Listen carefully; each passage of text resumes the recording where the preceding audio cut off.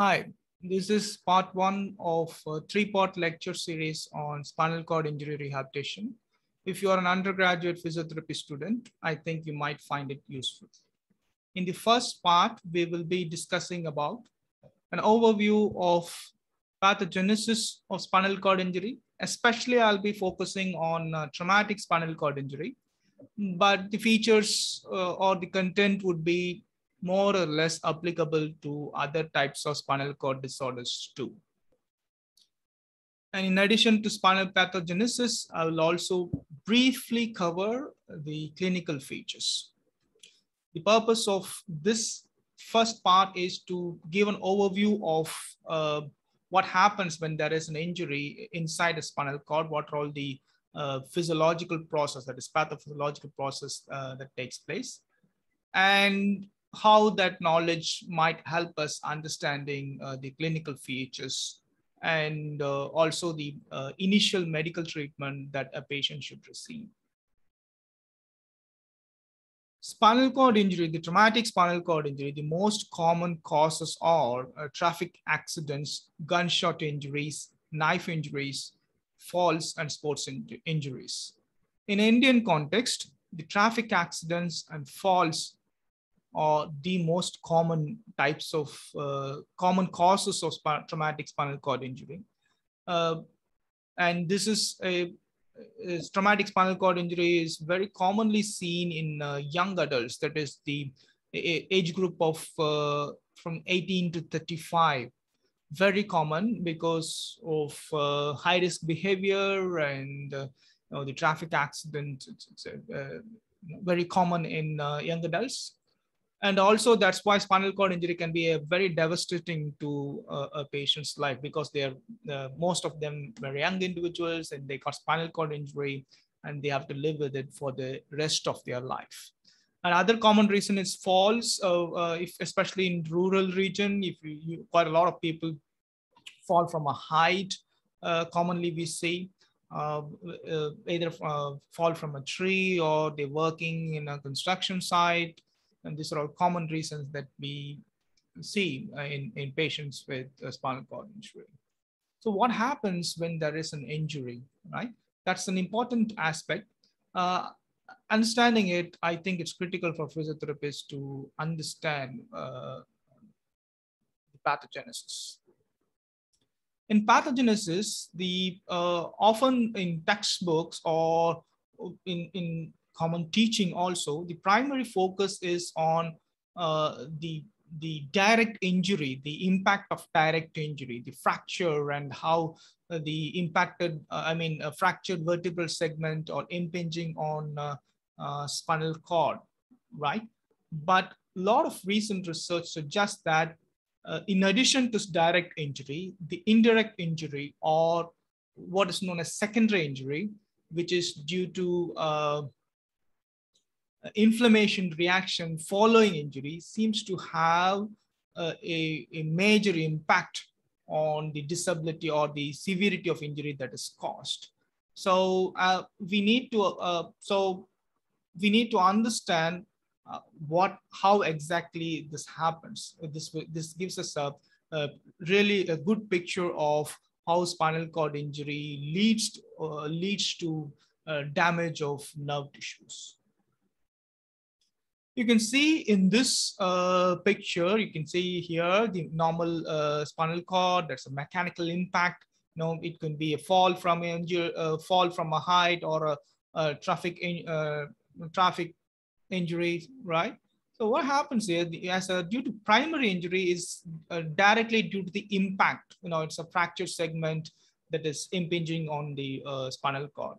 And the damage caused by direct injury is often, in many cases, it may not be as severe, but if the damage caused is left unaddressed, that is immediate medical care is not given, the secondary injury often seems to have a major impact. That is what the secondary injury, what I mean by the inflammatory reactions, which causes intraparenchymal hemorrhage, disruption of the blood spinal cord barrier, and also the swelling that is resulting from the damage.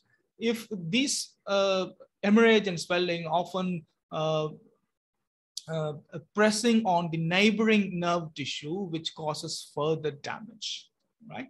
So if the patient is immediately hospitalized and if the medical care is given to reduce the inflammatory impact, and a significant amount of damage can be minimized or prevented.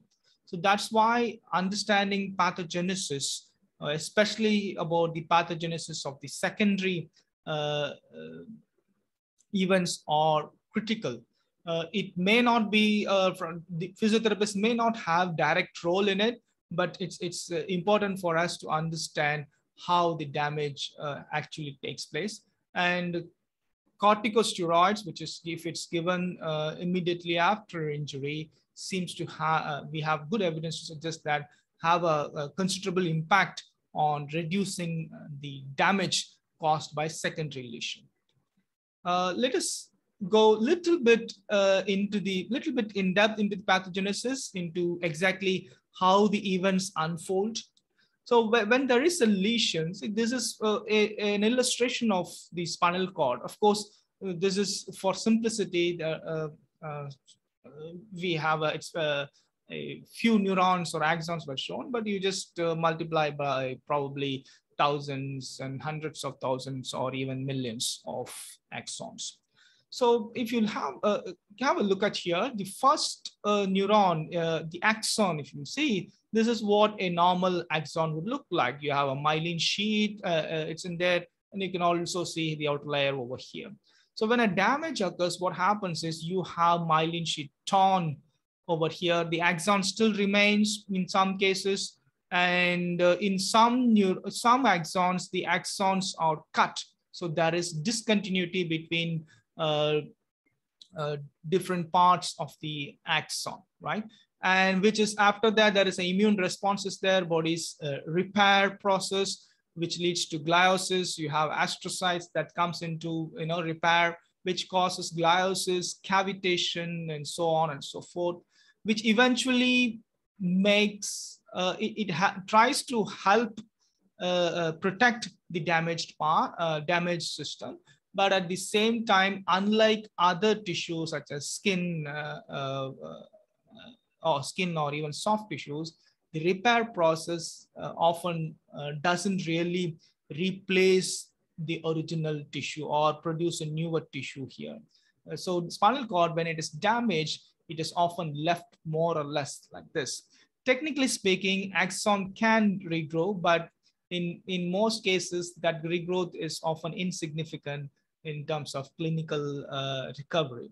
So the damage is often determined in terms of how much of the axons that are left if it's an incomplete injury, right? And this process, we need to, having an understanding of this process can help us to have a better understanding of recovery that follows. Right?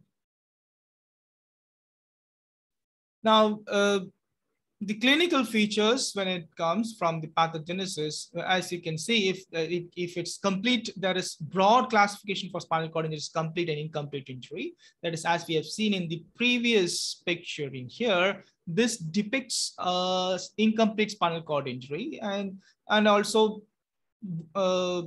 it's broadly a severe damage, as you can see.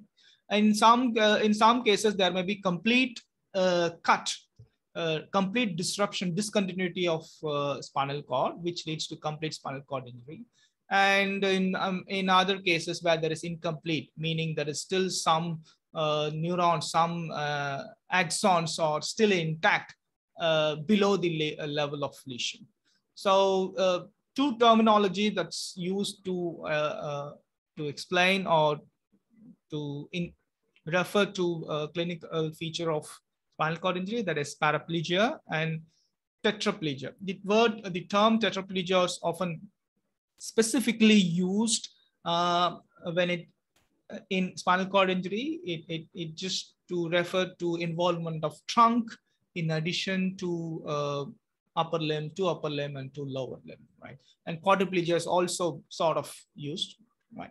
So in incomplete, you can see the incomplete injury, there is no function below the level of lesion. That's as simple as it. If you have a particular level below that, there is no function, no motor function, no sensory function, no autonomous function, and so on. But in incomplete injury, there are some functions are left. It may be some motor function is still left, or some amount of motor function or sensory function is there. That would be the incomplete lesion, right? There are many types of incomplete lesions out there. The very well-known incomplete lesion, the syndromes are anterior cord syndrome, Brown-Séquard syndrome, and central cord syndrome. Basically, it depends on which part of which region of spinal cord is affected. If the anterior part of spinal cord is affected, it's called anterior. It produces typical features that are predominantly motor symptoms, because the anterior part of spinal cord has mostly motor fibers, anterior horn cells, and you have corticospinal tract and so on, and both in lateral horn and gray matter. Posterior horn, the other way around, where it's predominantly sensory involvement that is there. And in central cord syndrome, you have a mixture of it, but the more laterally located fibers are often spared. So you have typical symptom that appears in central cord syndrome. I encourage you to read this slide a little bit in depth, because I'm not going to really explain each and every clinical feature, because as I said, this is an overview of clinical feature. Brown-Séquard syndrome, it is popular, especially when it comes to exams, because it has certain typical features where in one side you have pain and temperature affected, and the other side you have proprioception is affected. And also it sort of mimics hemiplegia in spinal cord injury. So it's very popular in textbooks, its features, because of the characteristic feature it produces. But clinically, we rarely see Brown-Séquard syndrome, because for a Brown-Séquard syndrome to be seen, you sort of need a hemisection of spinal cord. That is, one half of the spinal cord has to be affected, which is very rare. But in surgical lesions, or in a gunshot injury that just bent into the central part of spinal cord, right, it is possible, right? The next would, okay, we will see the next slides. What we are going to look at here is putting everything together, a flow chart of how pathogenesis and clinical findings are related. In this, you can see you have all these different cord syndromes, including posterior cord syndrome, just missing in the previous slide, and the conus medullaris syndrome too. And you have one more cauda equina syndrome, which is basically a lower motor neuron syndrome. So I encourage you to pause the slide and have a deeper look at these flow chart, so that you will have a better understanding of it. This concludes part one of spinal cord injury rehabilitation. It's just a brief overview of pathogenesis and clinical features. To summarize, spinal cord injury, especially traumatic spinal cord injury, is very common among young adult group, and common causes of traffic injuries, traffic accident, and fall from the height. And the pathogenesis, the secondary events have a significant role. So we need to understand second event that you have the inflammatory responses following any trauma. And the secondary injuries pretty much to a great extent, you can minimize it, and it's also preventable. So that's why the secondary injuries are significant. And the clinical features, primarily when we look at a spinal cord injury, we got to see whether it's complete or incomplete. And incomplete injury, you have different syndromes out there. That is anterior cord syndrome, posterior cord syndrome, Brown-Séquard syndrome, conus medullaris syndrome, and cauda equina syndrome. So this fundamental understanding, clinical feature understanding, is necessary as a background for us when we manage spinal cord injury. In the next part, I will be discussing about examination of patients with spinal cord injury.